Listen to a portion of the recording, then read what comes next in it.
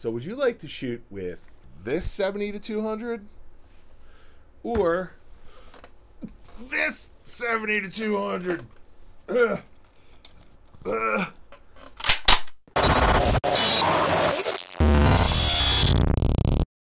Welcome to Colorfield Media. I've been getting some messages. Some people think my intro is a little harsh and abrupt. Yeah, well, I'm harsh and abrupt, and I made it that way for a reason. Fast forward through it if you don't like it. I was watching a lot of Black Mirror on Netflix when I made that intro. Maybe I'll change it in the future. I don't know. I kind of like it. I like that it's abrupt.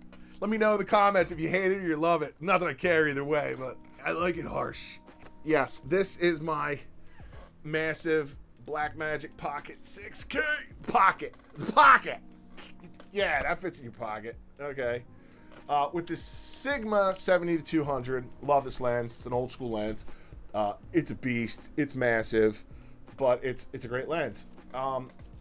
This is a Super 35, and yes, Super 35 has its place, and I like filming with Super 35. I like the depth of field. Super 35 was great for Hollywood for 100 years. Now we're starting to see all the full frame craze happening, and I like full frame. I don't know if I like the Zack Snyder style full frame, where, you know, everything's blurred out except for one eyeball.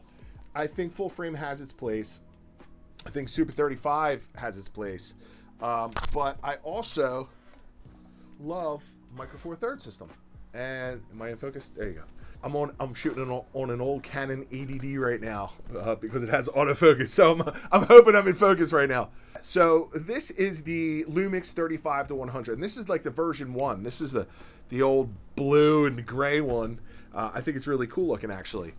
And it is on the Pocket 4K, which honestly, I gotta tell you, this Pocket 4K, what a deal, man. You know, for 1,300 bucks, brand new. If you can find one on eBay, you know, grab it. You probably get it for under $1,000. A lot of times it won't come with DaVinci Resolve, so you can get it for under $1,000 bucks. But I think it's a steal. It's a great camera. You do have to rig these up. You have to put a cage on it. You have to either bring a pocket full of small batteries or rig it up. I have another video where I talk about power solutions for the Pocket 4K and 6K. I'll link it somewhere above. But anyway, I took this out this morning. I just got this 35-100. And I love the fact that this is a Micro Four Thirds system. I love that it's such a small, compact setup. And I can use this on my GH5 or my GH5S. But I really love the Pocket 4K's image. So I put up with the, you know, restrictions that this thing presents because of the image. It's amazing. It's a great image.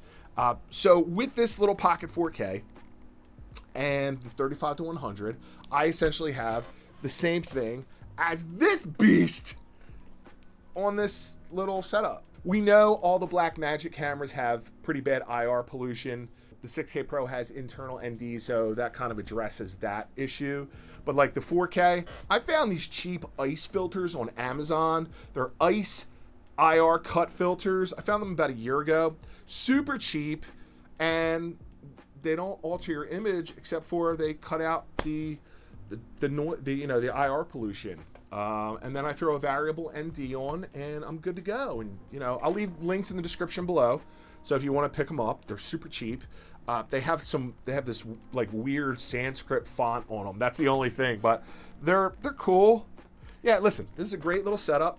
Here's some footage I shot this morning with the little teeny tiny Blackmagic 4K and the Micro Four Thirds 70-200. This is the 35-100. Oh, what I will say is that the stabilization does not work really well on this 35-100 on the 4K, the Pocket 4K.